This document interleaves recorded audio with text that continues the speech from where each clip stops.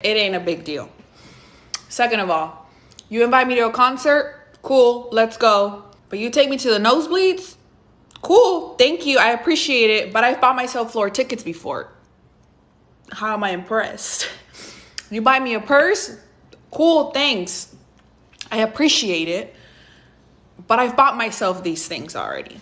So when I say that materialistic stuff does not impress me, it does not impress me. You tell them, queen. Show these men that you raised the bar on your standards. She said it herself. She may appreciate you men spending your hard-earned money on gifts for her, but she is not impressed. As many queens before her would say, don't settle! Fam, I've said many times before that you should not buy a woman flowers because they're going to constantly expect you to get the next bigger, more expensive item. This queen is basically making the case of my argument for me. If you lead with your wallets, no matter how little you spend, women are going to use that initial expense as the baseline